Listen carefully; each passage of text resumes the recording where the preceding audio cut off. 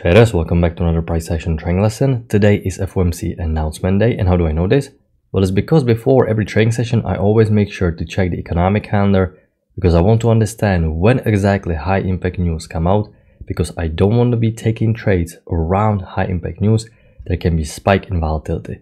And because this is FOMC announcement day, it is very typical the first half of the day before the announcement to be very slow, and after the news come out the market will pick up a bit. So this is definitely normal. However, the price action rules are still the same. So I'm going to analyze the structure, big trend range, spike down, spike up, resistance, support, and I'm following the trend line rule. Now uptrend played out with the break new high. We're breaking below EMA, so this is the first sign of possible reversal pattern. Uptrend played out, spike below EMA, new high, first entry long, pullback.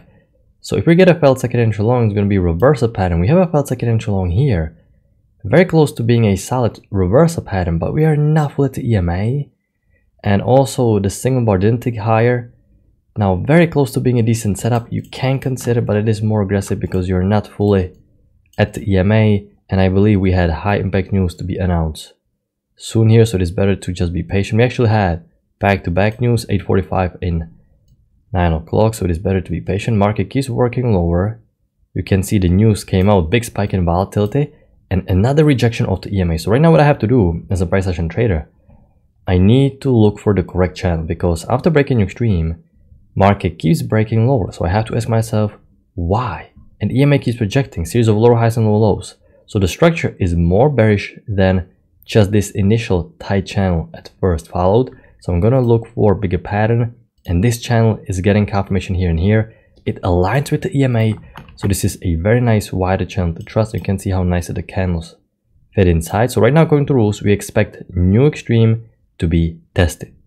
So I'm thinking about second entry short, but I can see that we have push above EMA, so this is already quite a concern. I'm going to see EMA rejecting prices, and now we have a second entry short. But problem is, since there was such a massive spike above EMA like this, and this second entry short is still above EMA, there's a big chance this bullish flag is going to get a retest. So I cannot really sell just yet. I would like to see some new high, first entry long, pullback, second entry long failure. That never formed, and market continues to work higher, and now we have another second entry short that is also triple test. And this would have been a great setup had there been better signal bar. As you can see, you cannot sell below bullish bar. You are a seller. Bearish trend is present. You expect new extreme to be tested following the trend line rule, and you have also visual to leg up pullback. Not only mini second entry short, but visual one top, double top, triple top. You know, double bar entry maybe, but it's really looking quite ugly. Horrible single bar here. So great context for short because you have triple test and second entry short, but the single bar was bad. Can we get lower high? We cannot get lower high. Now we tested the new extreme almost. We have actually double bottom, very close to new low being tested, and now EMA flattened a lot, and we are in the middle of the trend range. So there's a big chance we're gonna test the new low again to get the technical new low, but at the same time, you know, sellers can consider double bottom valid as a retest. So I cannot be taking any step right now. Just gotta be careful. We are in the middle of the trend range. It is tempting to both buy and sell at the same time. This is what we call congestion. EMA is exactly in one of these bars, so I cannot take a setup in a congestion like this. Uptrend played out with the break, move to new extreme. And now we have another second entry short. We have a new low for a entry short, pullback, second entry short. The signal bar is quite big, so you may need to use limit order. And you're selling quite high, so this is a decent setup to take a chance because you're applying the range rules. You want to sell high. You trade it down into this. You have brought to like a pullback. Decent setup. It worked barely for a scalp. 9 ticks exactly, so good enough. I don't think we can take a lower high because right now you're above EMA. Why we didn't break below EMA? If I'm going to sell, I need to see something below EMA. We have failed breakout, and we have 3 consecutive bearish bars. So what I'm thinking about is a lower high confirmation setup. But as you can see, lower high never formed. So market proved me wrong. I was looking for confirmation over the failed breakout, going back into trend range. And because market keeps trending higher, it is very tempting to draw even the wider channel, something like this. Although it is not an alternative you're quite excited about, because if you're going to zoom back, this is a trend range. And we were really supposed to go back into the initial one. So let's see what's going to happen. Second entry long, never triggered. There is no break above this bullish bar. And by the time I can reverse down like this, you have to adapt. This is truly a trend range pattern. And I'm going to draw a brand new downtrend working lower like this. We have a small break, move to a new extreme. I'm gonna extend my key level like this, break, new extreme. Now when I was watching this live, I was playing a little bit below the downtrend because the push down was quite strong. But remember, I still need to respect the short-term uptrend. There is a second entry short, but it is a horrible inside bar above EMA inside of this uptrend, so I cannot sell. And once we push higher like this on a failed second entry short, you have to adapt. Why we're tracing too much? There's a small break, new extreme, and now we have actually decent setup. High-low confirmation of the failed second entry short. So right here, the high-low is confirming you that the failed second entry short is a valid setup, and this is first great high probability setup for today. Great high-low confirmation like this. Market created a break and move to a new extreme. Something like this. We're breaking below EMA, so at this point I'm going to redraw a bigger trend range because EMA is still flattened. You have consistent price points up and down, so we have to follow right now trend range rules. Okay, buy low, sell high, but in the meantime, while you're expecting for price action to go all the way to these key extremes, you are still looking for channels inside of the trend range, and if you're going to get a good two-legged pullback, you can definitely consider. Okay, break, new extreme, new high, first entry long, pullback, second entry long. So downtrend played out, and we can trust the break in new low because it is very similar to this pattern right here. And you also have visual two-legged pullback like this, almost perfect measured move, broad two-legged pullback. And if I'm going to zoom back once again, flat EMA trend range.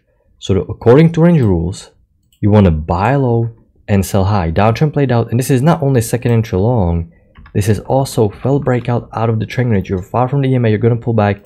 This is great high probability setup, second entry long, failed breakout. Market broke higher, and now we have what?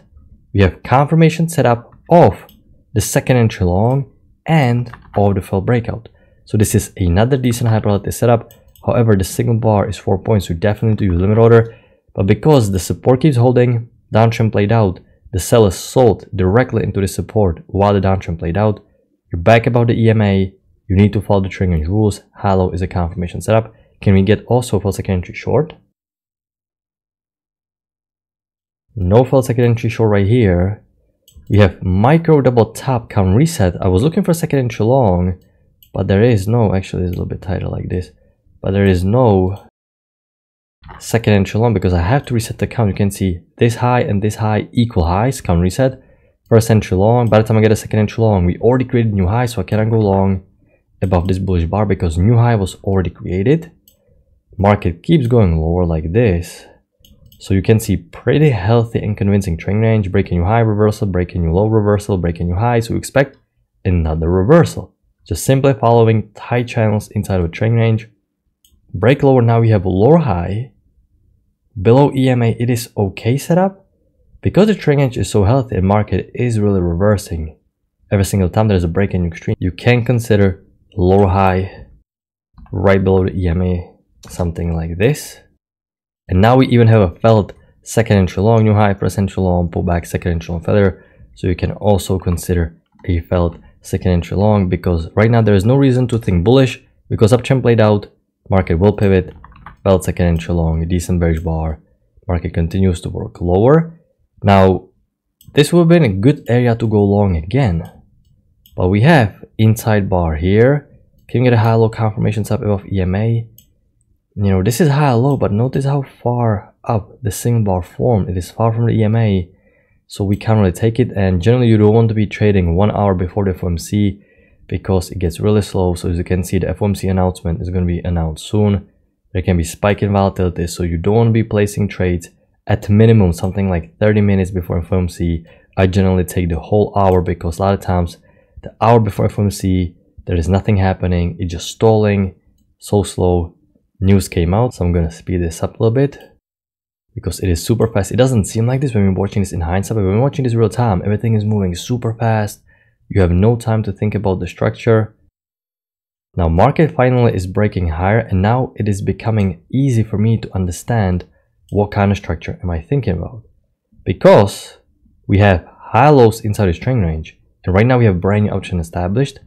I'm going to draw a brand new uptrend working high or something like this. You can see how EMA is pointing up. The uptrend is very strong. Only the first entries are working. You can't even pull back to the EMA. I'm thinking about second entry long. Now we have a second entry long, but we're not at the EMA. Okay, you can see we're not full at the EMA. Tempting setup. Market keeps working high. Now the break is so tiny, we can actually widen it just a little bit, because when the break is this tiny and the structure is basically still intact, I can definitely keep the channel still in play. So you can see we can't even touch the EMA. This is a very strong uptrend. So the bias right now, based on price action, as you're analyzing this, is bullish. So your goal is to let the correction play out.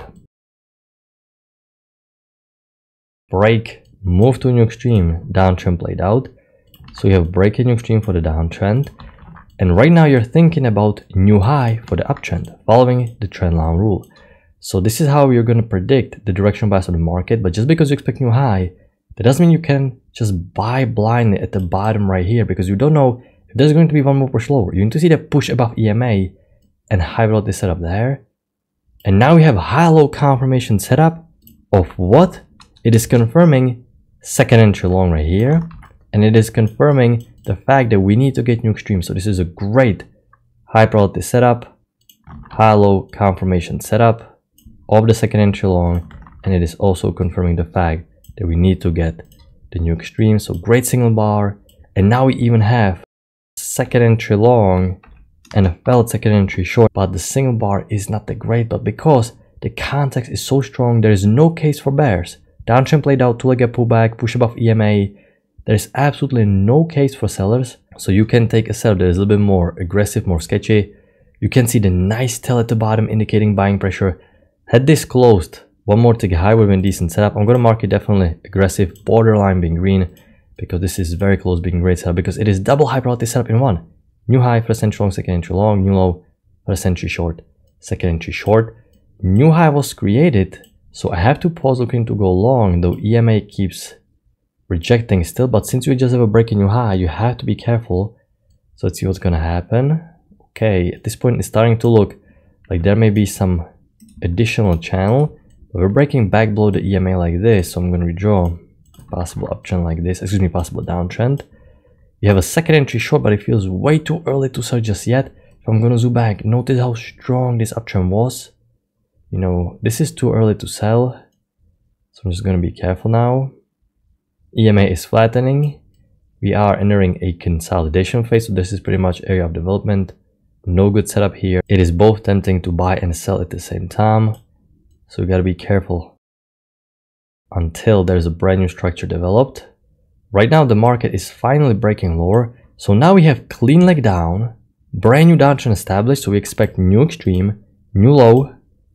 So we'd like to see second entry short at the EMA, first entry short. Can we get the second entry short at the EMA, the high probability setup, while the downtrend needs to get new extreme? No second entry short, only first entry short. Okay, significant momentum is happening. You can see the downtrend is quite strong. Notice how far it is trending. So once again, why after break new low, there are so many pushes to a new extreme? There is possibly a bigger, wider downtrend. So I can draw wider downtrend, something like this. And let's see how the correction is gonna play out. We have a first entry short. You can see we have a second entry short, but you can't take this. This is so far down. Far from the EMA, the move down already happened, okay? The move down already happened. Once again, double bottom, I cannot sell now.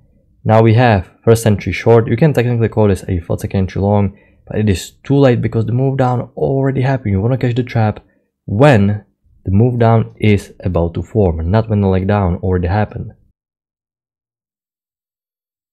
And now we have a second entry short at the top of this resistance. Problem is, the short-term uptrend, no matter how I draw it, is still in play. Actually, it is a new high, excuse me, for this leg. I kind of didn't notice this, because if I'm going to measure this, yes, this is few ticks lower than this. So this is a first leg, break second leg. Oh, now you have broad two-legged pullback, and also new low, first entry short, second entry short. So you have visual second entry short and tiny local second entry shorts. This is a great high probability setup. Broad two-legged pullback, downtrend needs to get new extreme. Lower highs far from the EMA we cannot take, and now we have, how would you call this? Double high probability setup. New low, first entry short, second entry short. new high, first entry long, pullback, second entry long, failure. So every single time you have more reasons to enter, you always trust the setup a little bit more. The more reasons you have, the better. Broad two leg pullback played out is indicating reversal failed, because reversal is supposed to be steep, strong push above EMA. There is no bullish trend present. Flat EMA, broad two legs, bulls attempted to reverse, failed. It's basically confirming that big downtrend is going to get the new extreme. Two gray hyperbolic setups, and now market keeps going, but it's getting way too late. Very typical FOMC day, where the first half of the day is extremely slow and the second half is very volatile. You have to be careful trading the second part of the day because everything is so fast. The bars generally are much bigger. So if you're new to this, make sure you're gonna scale down or just go to simulator, or maybe just watch it, see how price action develops, because it is moving so fast and it is hard to make decisions. So make sure you're not going to be trading your live trades when you're uncomfortable, because you need to be comfortable. So just go back to sim to maybe get the practice and get the experience what it's like to be trading faster markets. So this is it for today. I hope you had a good trading day. I'm going to wrap it up. I'm going to talk to you next time. Good luck with your trading.